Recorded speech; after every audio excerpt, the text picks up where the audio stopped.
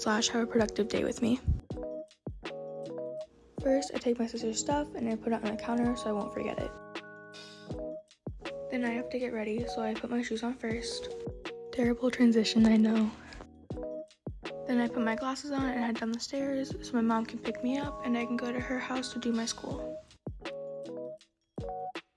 When I got here, my dog was very excited as always, and then I had to say goodbye to my mom because she was off to work.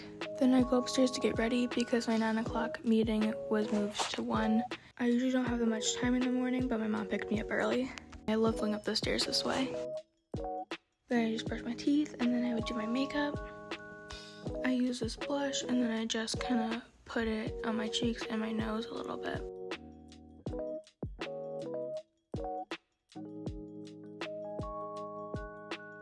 Then I use this eyeshadow to fix my eyelids because they're already naturally very orange, and so I just put my skin tone kind of color on them. Then I just add a bit of mascara. At this point I'm still very tired, but I decided to do a little curl in my hair. I had 2 songs stuck in my head, the Kahoot one and then another one I can't think of. That's why my mouth is moving so much. And I'm also counting so I don't burn my hair off.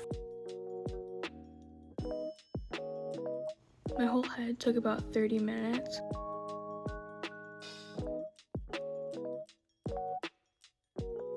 I also did some weird dances and lip syncing to the songs I had stuck in my head.